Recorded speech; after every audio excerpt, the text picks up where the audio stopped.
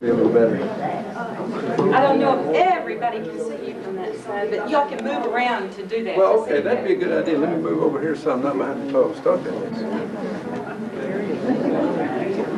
Now, that introduction that Carol gave me, I want you to know that almost all those things she said are true, or all of them are almost true. You can decide which. I don't want to do anything to destroy Carol's reputation for truth and veracity, so I'll explain all that to you as I go through the program.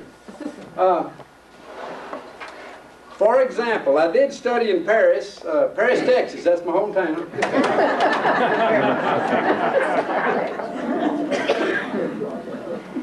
So you see, she wasn't lying when she said that. I did study in Paris, and when I studied this instrument around the house, it made all the dogs howl. So they made me go over to Fourth Ward schoolyard to practice so that I wouldn't disturb the dogs. And if you let me rosin up the bow, I'll do the first number for you here.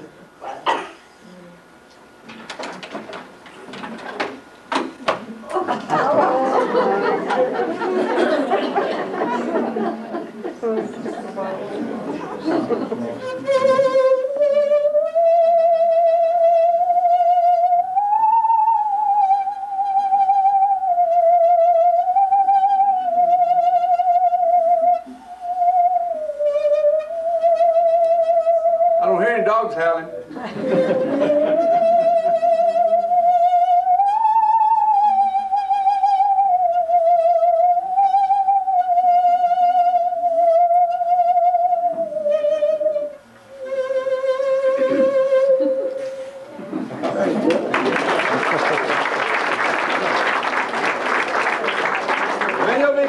That's the only number you're going to have to listen to on the saw. It's a pretty limited instrument, but I do need to tell you this is an R1 Rancher by Diston, and Diston makes the Stradivarius of the saws. If you want a good playing saw, buy a Diston. Now the man in the hardware store looks at you kind of funny when you come in with your violin bow and start playing all the saws on the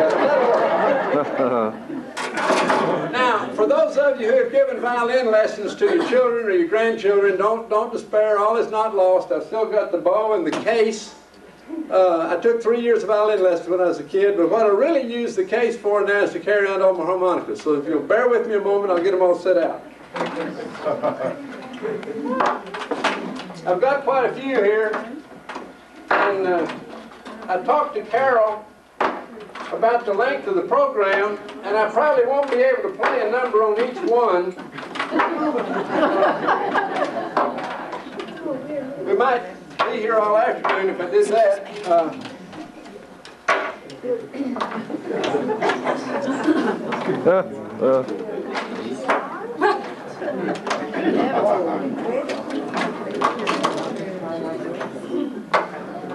Oh, good man.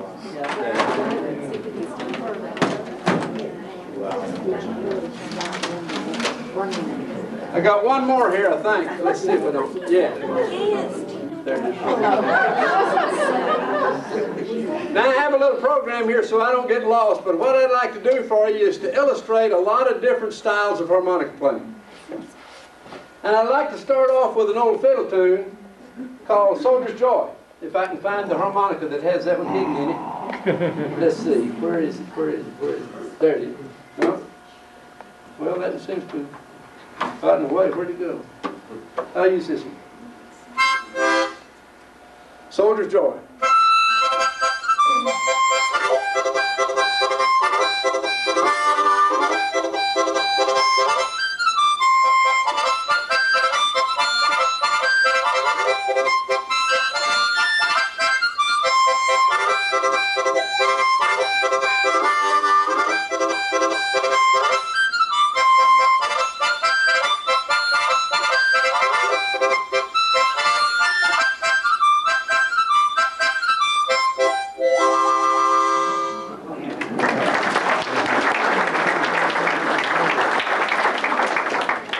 Harmonica numbers are kind of short. Without accompaniment, you can't stay on very long. They get too monotonous. So I'm going to be playing a lot of different songs. So if you should decide you want to hold your applause till the end of the program, don't do it.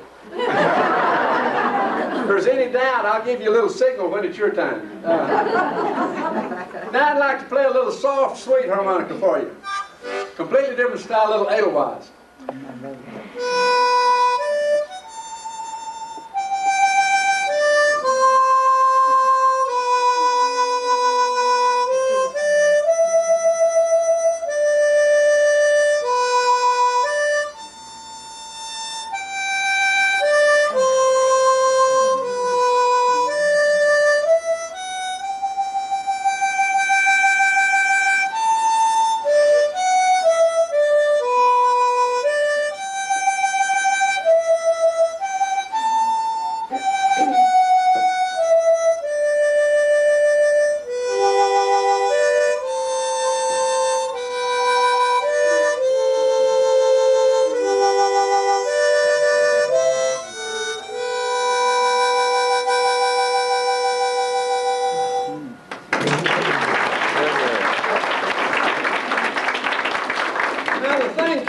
About the records and TV. I made a record once over in Oak Cliff in a recording studio in a man's garage. It was called Yodel Records.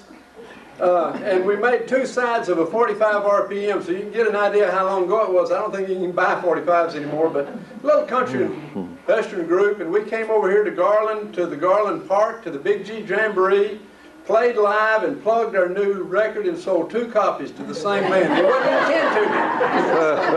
I am a recording star, so that was almost right, Carol.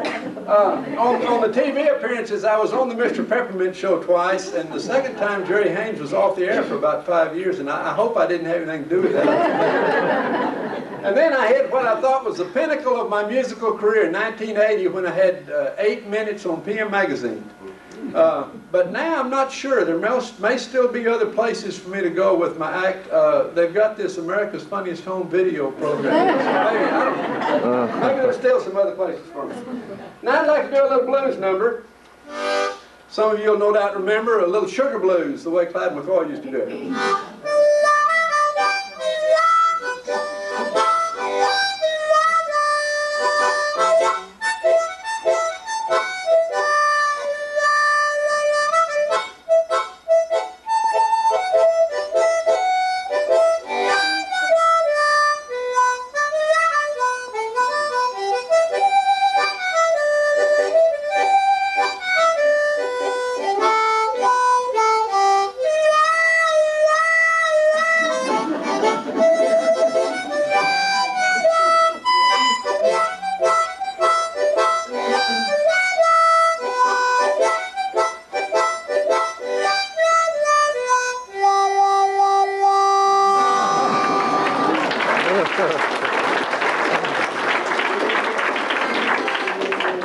Now this next number wasn't really meant to be played on the harmonica.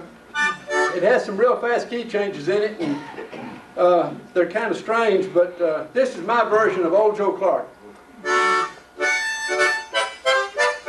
Uh-oh, got that upside down.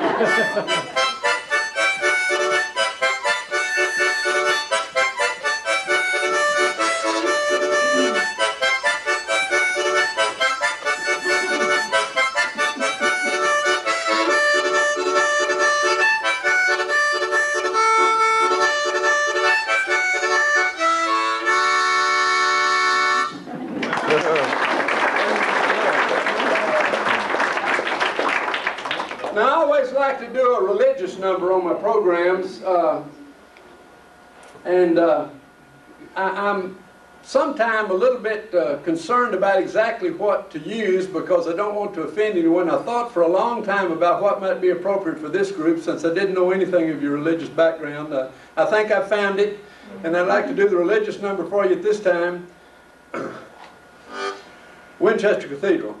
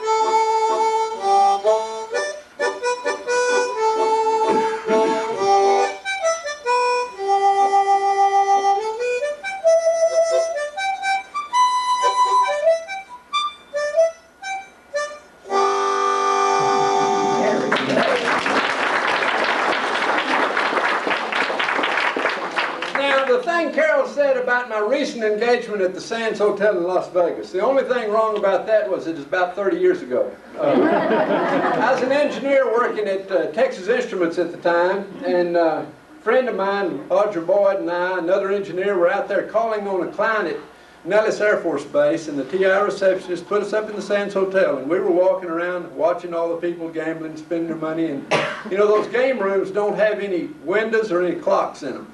They don't want you to know if it's day or night or whatever. As long as you're spending your money, they're happy. And we were wandering around watching all this, and Roger turned to me and said, "Bob, what would happen if you walked through the lobby of the Sands Hotel playing your harmonica?"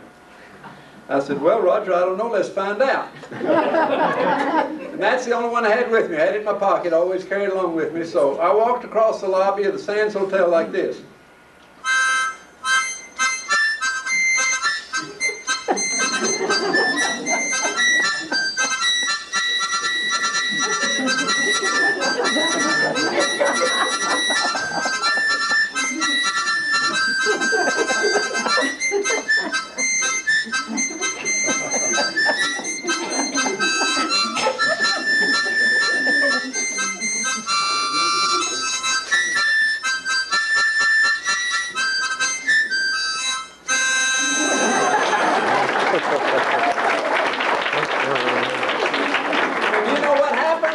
Nothing. Nobody even looked up. You've got to get pretty bizarre in Las Vegas, I guess. Now I'd like to do a little Dixieland harmonica for you. A little 12th Street rag, kind of like Pee Wee Hunt used to do it.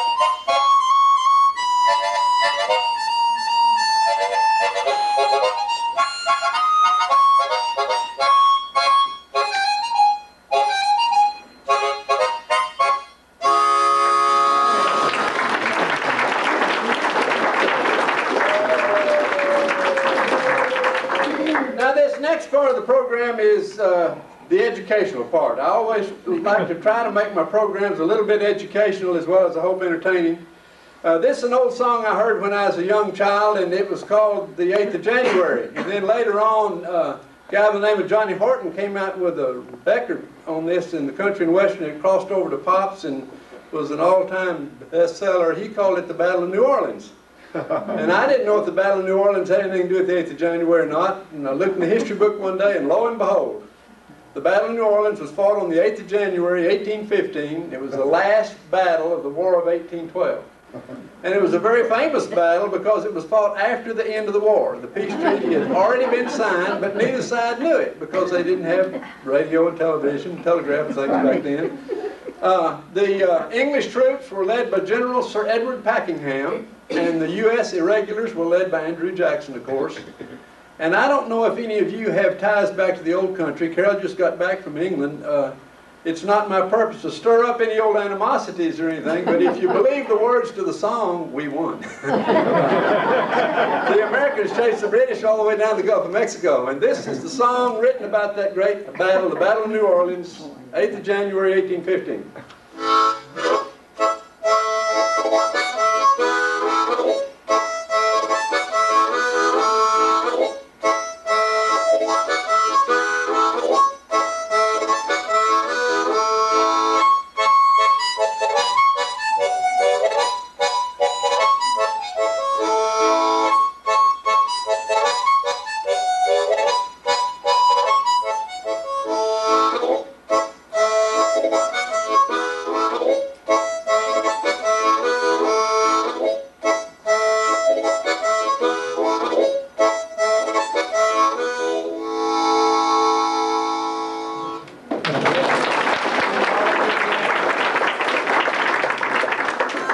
Now, no harmonica program's complete without a train song, so I'm going to do my train song for you now. A little Casey Jones in my Chet Atkins style harmonica.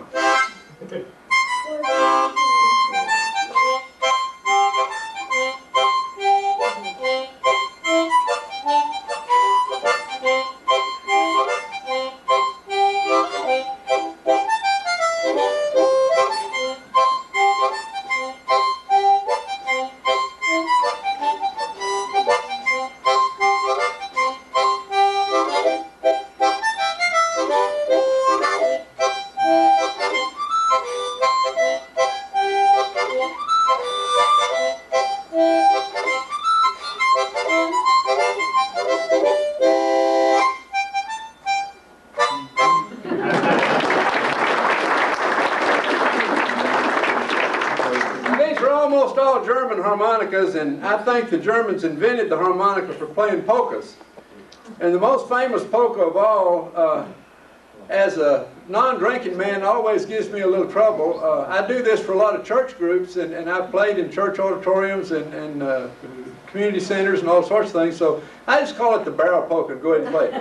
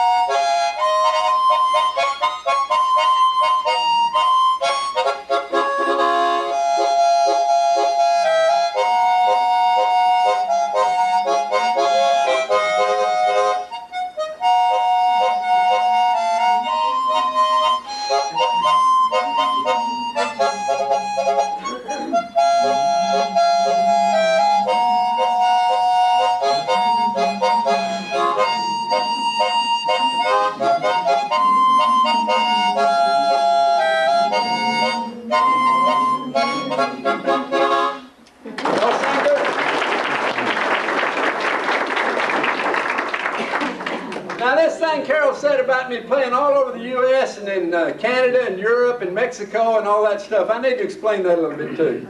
My daughter-in-law is from St. Catharines, Ontario, Canada, and when my wife and I went up for she and my son's wedding, I played in the basement of her parents' home in St. Catharines, so I have played in Canada. Honeywell has a maquiladora plant right across Red River from El Paso, the Rio Grande River in El Paso from in Juarez, and I went down for the engineering banquet in Juarez to the Honeywell plant, and I played down there, so I played in Mexico.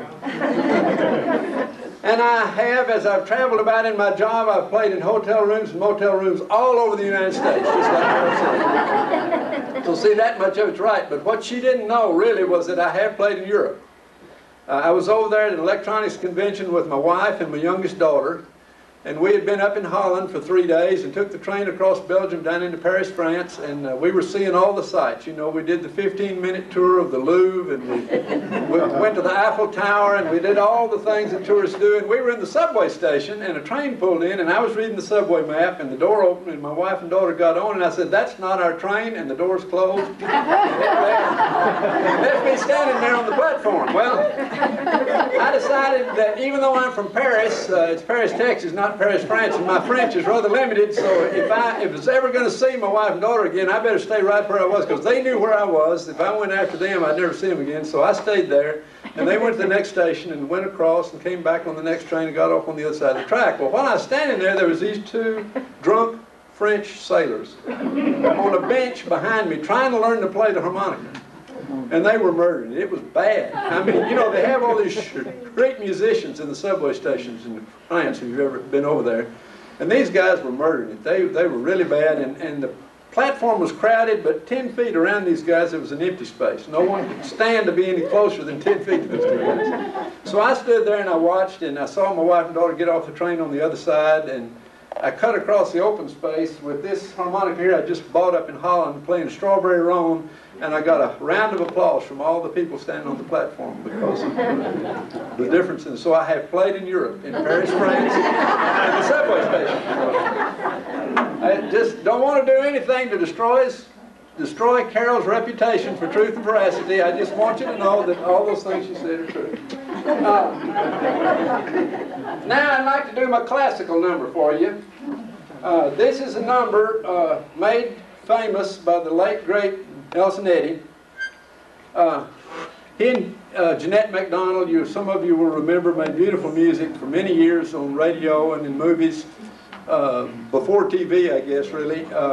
This is a program that Nelson Eddy used to use frequently on his programs, and I like to continue that tradition and use it whenever I have a chance. And I'd like to do this classical number for you at this time, Shortening Bread.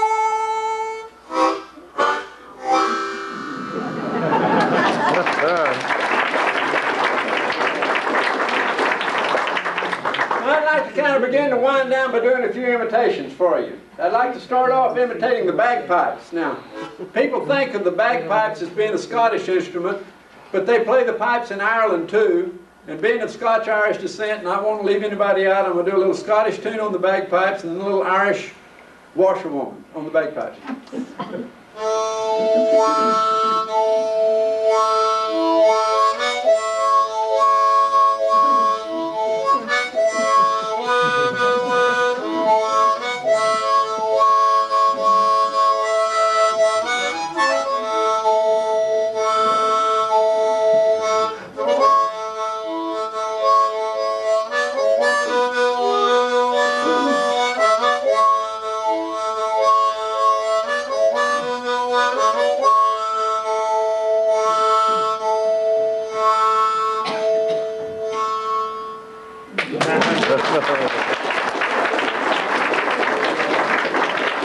And then the old pump organ. You know, this is the reed organ, the harmonium, the thing you have to pump with your feet and play, and if you pump in time with the music, you run out of air. You know, you have to just pump, forget your feet, and go ahead and play if you're going to play it. Takes a lot of wind, but it sounds something like this.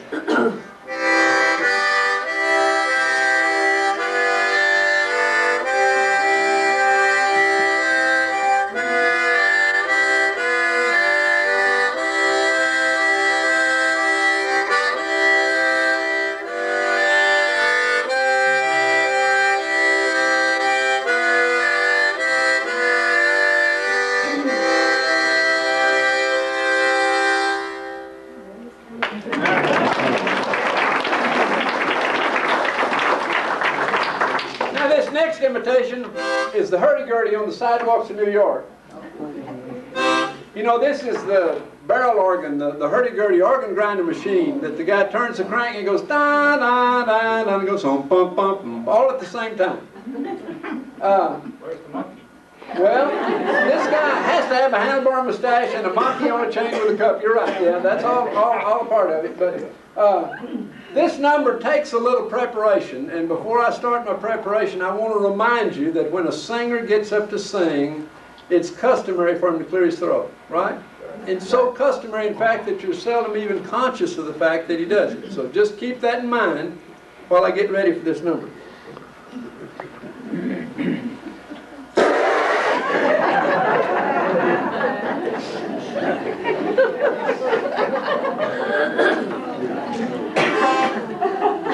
Now remember, sidewalks in New York, da-da-dum, bum-bum, and for some reason, after I do this, nobody ever wants to borrow my harmonicas. Now,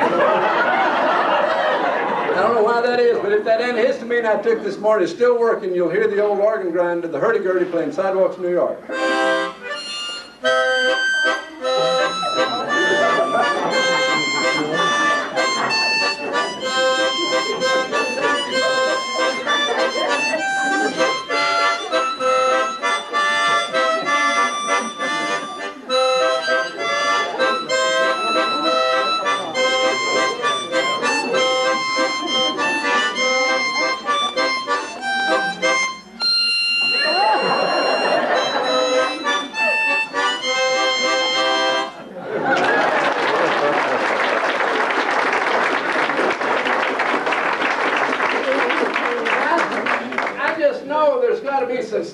audience here that don't believe that I was playing the harmonica with my nose, I'm going to try to prove to you that I was.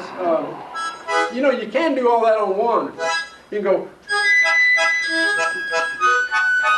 Well, just to prove to you I was playing my harmonica with my nose. Well, I don't know, some of you in the back may be too far away. Let me just say I want you to leave here this afternoon believing I can play the harmonica with my nose, or I can whistle through my nose. I don't care which one you believe. I'm going to do that little simple song I did on the pump organ a while ago, and whistle, the second time through, whistle a little alto harmony.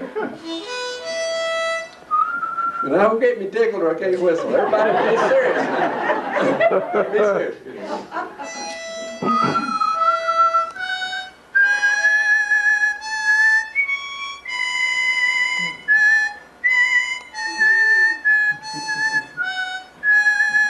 Here comes the alto now.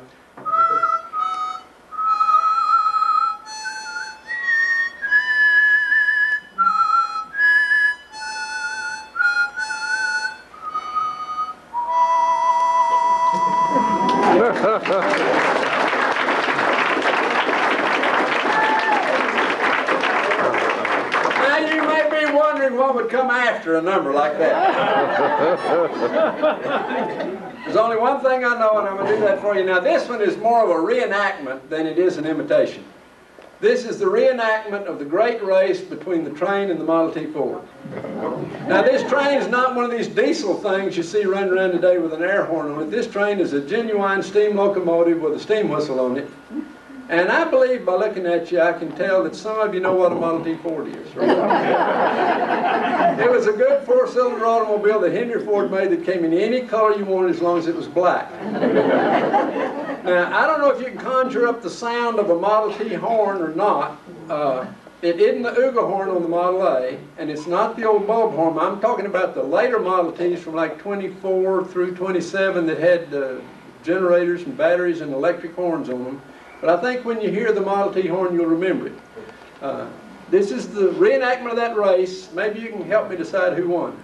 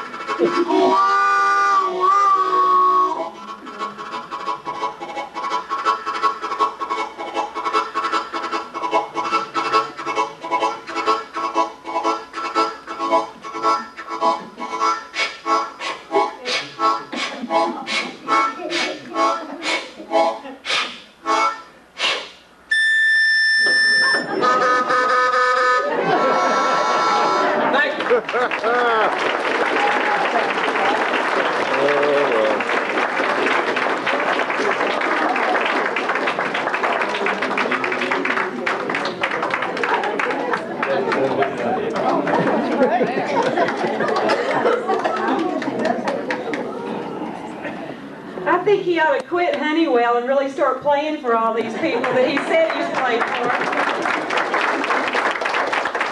You're just outstanding. There's a man here today to hear you, Dr. Biard, and his name is Gerald Welch, and I presume it's this fellow with the camera. Is that right? No? Where is he? In the back. Well, Gerald, what grade do you give him? A+. Okay, then I'm here to tell you, he is the president of is it the Dallas Harmonica Players Association? What? Organization of Texas. Hoot. What? Hoot?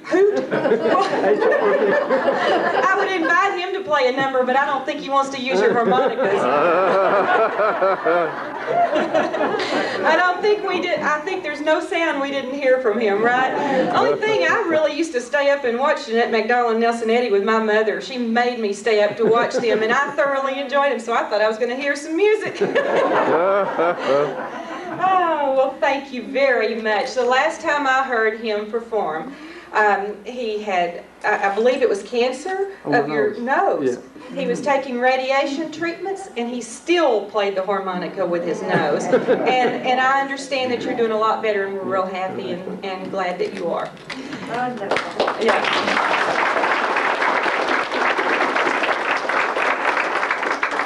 Speaking of the Den of Iniquities that he was doing in the Sands Hotel, I wanted to remind you that Beverly and I are doing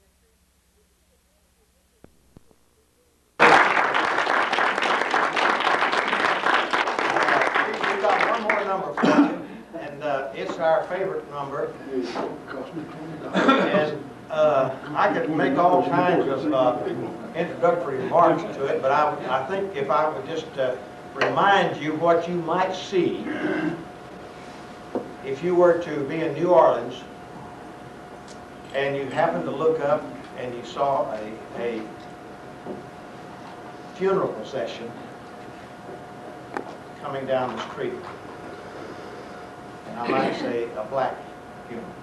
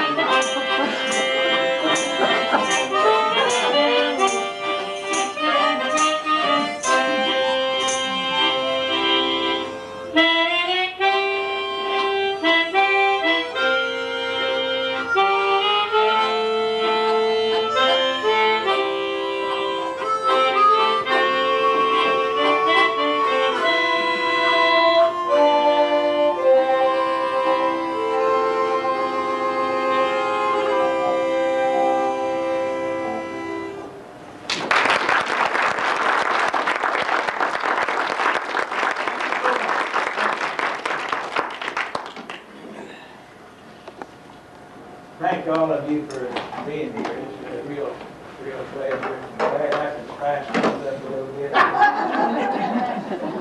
bit. Appreciate the wives coming along with them. That made it worthwhile. Thank you.